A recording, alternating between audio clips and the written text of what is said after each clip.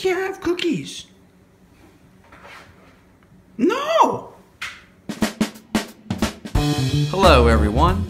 In this video we will learn about pagination in WordPress.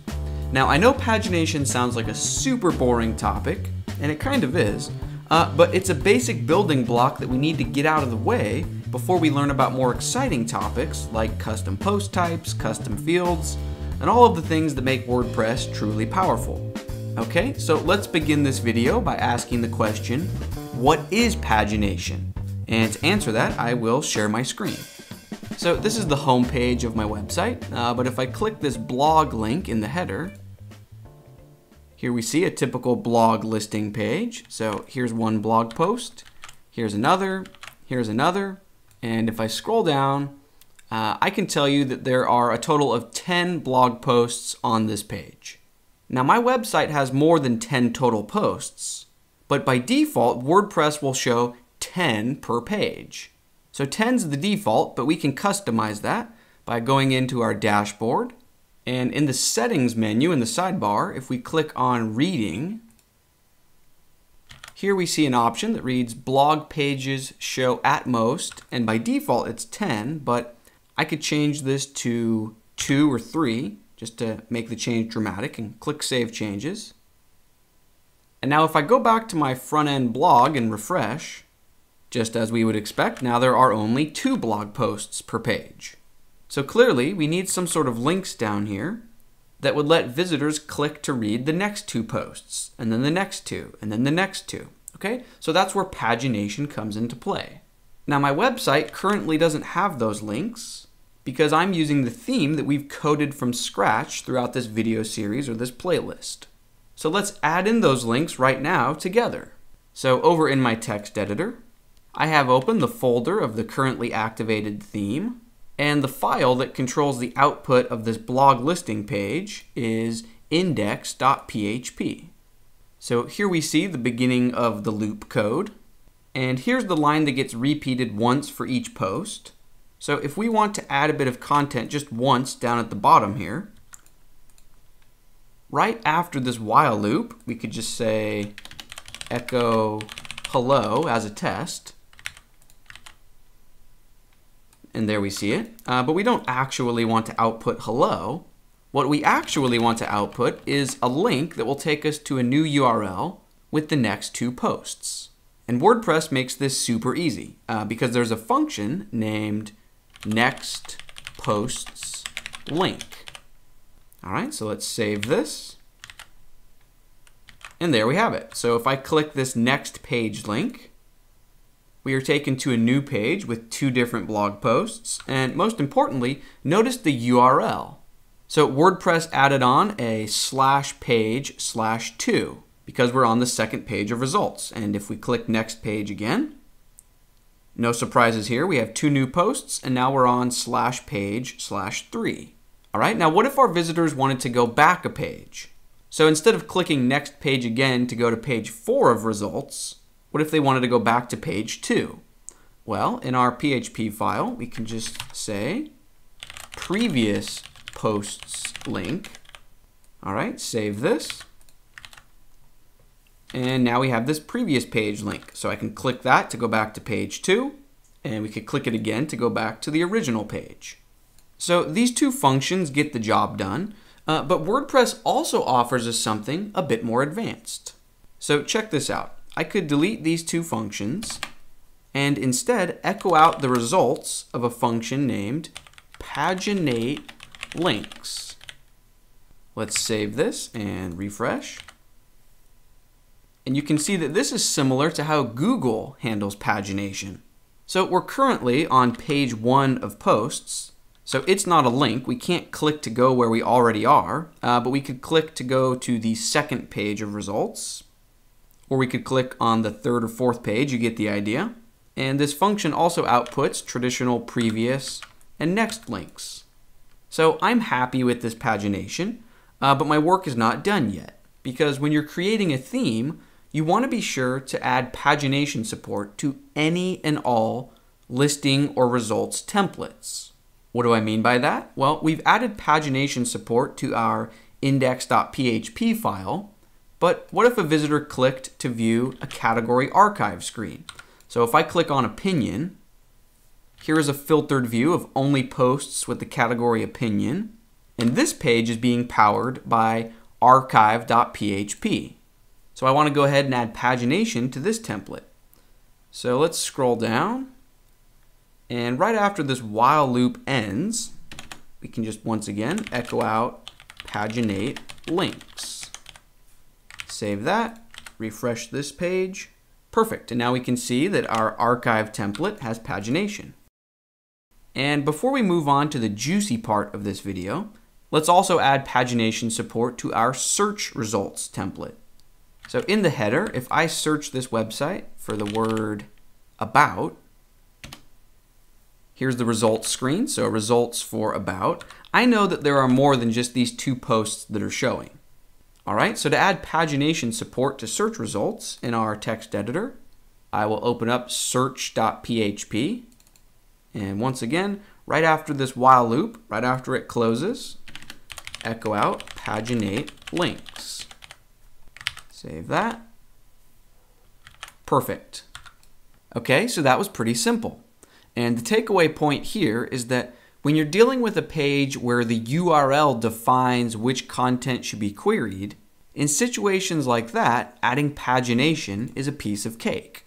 What do I mean by that? Well, if I click on the blog link, on this page, I don't need to write PHP to tell WordPress what to query. Just based on the URL alone, it knows to query the most recent posts.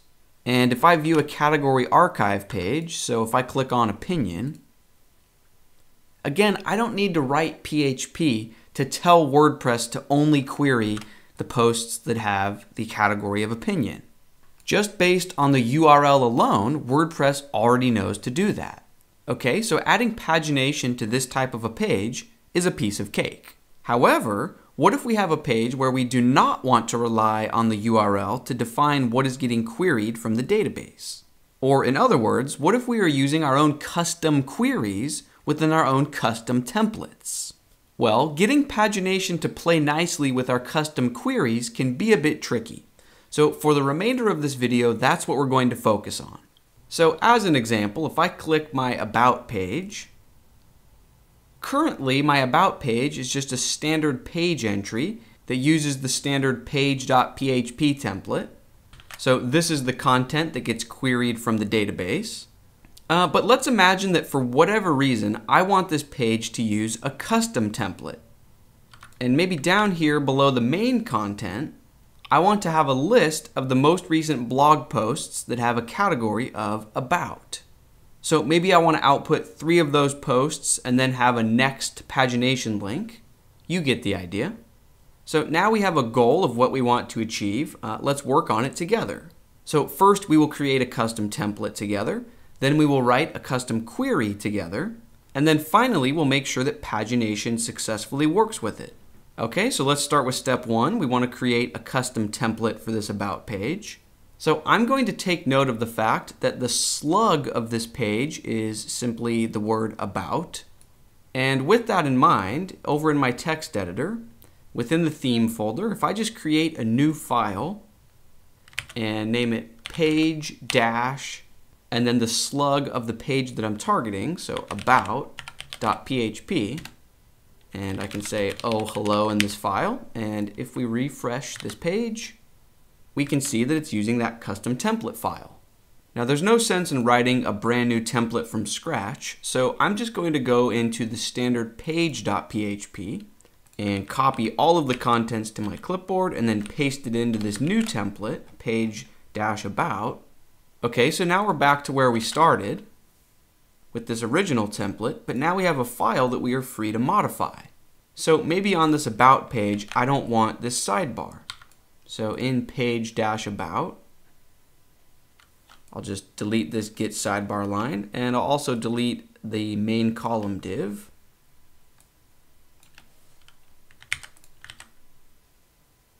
All right, next, let's add in a custom query of blog posts right about here. So back in our text editor, right below this entire if statement, even right after we drop out of PHP here, I will just create a heading level 1 that says blog posts about us. And now we just want to write a custom query that pulls in only posts that have a category of about. So to do that, I'm going to need to drop into PHP. And the first thing I'm going to do is create my own variable. I can name it anything I'd like. Let's call it about posts. And we'll set it to equal a new instance of the WP query class. All right, and now we just provide an array of arguments that will tell WordPress what to query from the database. So we'll say array, new pair of parentheses, and then within that new pair, I'm going to drop down just to stay organized. All right, and remember, we only want posts from the about category. So we will say category name, and then we'll set that to equal about. Now notice I didn't just use an equal sign here. I used an equal sign and then the greater than symbol. Okay, next, let's also say that when it comes to pagination, we only want to list 3 posts per page. So we can say posts per page and set it to equal 3. All right, this is all we need for now. This query looks good. So WordPress will query the database, and the collection of posts that it returns will live within our about posts variable. So now we just need to loop through this collection, loop through this variable, and output them onto the page. So let's write a bit of traditional WordPress loop code. We always want to begin our loop with an if statement to first check to make sure we actually have anything to loop through in the first place. So we'll say if our about posts collection, if it actually contains content, so we can look within our object for a method named havePosts, and it will return a value of true if there are any posts. And then we'll add a semicolon, and then on a new line, we'll end the if statement. Okay, and now in between these 2 lines, so if this condition is met, if it's true, we just want to loop through the collection of posts. So we'll use a while loop, and we'll say while our about posts collection, as long as it still has more posts to loop through, keep the loop running. So we'll just again use the havePosts method, add a semicolon here, and then we want to end this while statement, so end while. Okay, and then in between these 2 lines, anything we type here will happen once for each post in the collection. Now I want to output a bit of HTML, so I'm going to drop out of PHP, and then I want to create an HTML list item element. And after this, let's be sure to drop back into PHP, so this code will work properly. All right, and then within our list item, let's create an HTML hyperlink.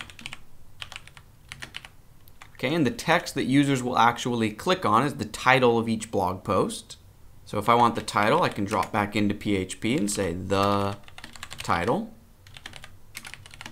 And then we want to provide a URL for each post, so we can just output the permalink. So PHP the permalink.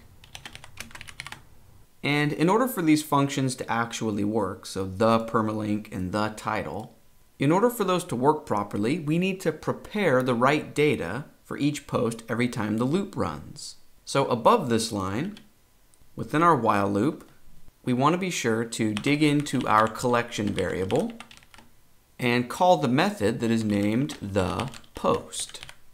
This method will prepare the data for each post as the loop runs so that these functions can do their job. All right, so let's save this and test it out in the browser. Perfect. So we see the 3 most recent blog posts that have a category of about. Now, in terms of pagination, remember we said posts per page equals 3. So if I wanted to see the next 3 blog posts from the about category, you might think it would be as simple as going up to the URL and typing /page/2. And before I press enter and actually go to that URL, pay attention to the 3 posts that are on this original page. So we have about us related blog post, blogging about our team, and about us this decade. And even when I go to /page/2, unfortunately, we don't see the next 3 posts. We see the exact same 3. So pagination doesn't work with custom queries out of the box, but it's totally within our power to fix that. So check this out. I'm going to go back to the original page, just the normal /about. And if I go back to our code, within our array of arguments for creating a new query, I can add on another property named paged. And if I set this to 2, now we are indeed seeing the next 3 posts, right? So this is what we were hoping to see on the /page/2 results. And if I change this to paged equals 3, obviously, we only see 2 new posts because this is all the posts that currently exist in my about category. But the idea is that this is what we would see at the traditional /page/3 URL. Now clearly, it doesn't do us much good to hard code this paged value like this. We want our query to be dynamic. We want it to be aware of the URL that a user is visiting. So back in the browser, if I go to /page/2, the question becomes, within our PHP code, how can we extract data from the current URL? So in this instance, within our PHP, how can we extract the value of 2? Well, luckily, the developers of WordPress have us covered. So check this out. On a new line, I'll create another variable. I can name it anything I'd like. Let's call it our current page. And WordPress has a function named getQueryVar. Now this function accepts all kinds of arguments. You can use this function to extract all sorts of data from the current URL. But in this case, what we're interested in is the paged value. So the argument in this case that we're looking for is paged. All right, and now with this variable set up within our actual query, instead of hard coding in a number here, we can just use our variable. So our current page. Let's save this and refresh. Perfect. So I'm on /page/2 and I'm seeing these posts. And if I go back to just the normal page, we see the first 3. Beautiful. All right, now we're almost done. Next, let's work on adding the actual pagination links below the list, right? So the links that will take you to the next or previous page of results. Now, earlier in this lesson, we learned about a function named nextPostsLink. So let's try using that function again. So it outputs a link right about here. So right after the while loop ends, I'll just say nextPostsLink. And you'll notice that did absolutely nothing. And this is because, again, pagination, including pagination functions, don't work with custom queries out of the box. So if we want this function to play nicely with our custom query, we're going to need to go the extra mile. We're going to need to pass this function 2 arguments. So the first argument is what we want the link text to say. So I'll just say next page. And the second argument is what's important. In order for this function to work, we need to tell it the maximum number of pages that this query needs, right? So are there going to be 3 total pages of results? Are there going to be 5 or 10 pages of results? So to figure out that number of total pages of results, we can just look within our collection of posts. Remember, the variable name is about posts. So we can just say about posts, and then we can look within it for max num pages. So now if I save this and refresh, perfect, we see the next page link. So if I click that, the URL, it takes me to /page/2, and if I click next page again, we're on to the 3rd page of results. Perfect, and if we want to add in the previous page link, it does work with custom queries out of the box. So we can just say previous posts link. That's all we need. And there it is. But what if you don't want to use these simplistic previous and next links? And what if you want to use the Google-like pagination with individual numbered links? So remember earlier in the lesson, we can delete these 2 functions. Remember earlier in the lesson when we used echo paginate links? Well, as you might expect, that function doesn't work with custom queries out of the box. but it's very simple to fix that. So within these parentheses, we can just provide an array of options. And this function, just like the next posts link, needs to know the maximum number of pages that this query will produce. So this function is on the lookout for a property named total, and then we can just set that to equal our about posts collection. Look within it, again, for max num pages. So this way, this function has all of the information about our custom query that it needs to work. So let's save this, refresh, and there we have it. So now we have the numbered pagination. So I'm on page 2, I can't click it, but if I want to go to page 1, beautiful, and if I want to go to page 3, there you have it. All right, so our task is complete, but before I close out this video, I want to give you one last piece of info that might save you a ton of frustration. So throughout this example, we've been using the paged property, or the paged parameter, and this works beautifully on most WordPress pages. But if you're going to work on a static front page, right? So if I go to the home page of my website, notice how my home page isn't just a generic blog listing screen, but instead it's using a custom template, all right? And if you also have what we call a, quote, static front page, if you ever try to implement pagination on a static front page, instead of using the paged option or the paged parameter, when you're working on a static front page, instead you would use an option named simply page instead of paged with a D. All right, so hopefully that saves you a bit of frustration and troubleshooting in the future. And that's going to bring this lesson to a close. Thank you so much for watching. I hope you feel like you learned something. And stay tuned for a bunch of new WordPress tutorials. Now that we've got pagination out of the way, we can cover more exciting topics like custom post types, custom fields, and a whole bunch of other fun stuff. All right, so I'll see you in a new video next week, and until then, take care. In case you're interested, I am working on 2 brand new premium WordPress courses. One is aimed at absolute beginners, and the other is more advanced, and it's aimed at developers. In the more advanced course, we will create a fully featured site for a university. We'll learn how to create relationships between different types of content. So for example, between professors and courses and campuses. We'll also learn how to set up live search results using the brand new WordPress REST API. We'll learn the basics of user registration. And we'll also learn how to keep our project organized and how to deploy it from your local dev environment up to a real host.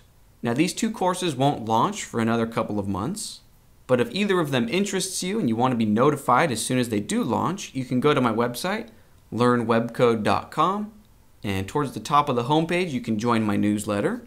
Not only will that let you know as soon as the courses launch, but you'll also receive hugely discounted coupons. One last thing, you'll never, ever see this channel with a Patreon account, because if you do want to support this channel, I want you to receive massive value in return.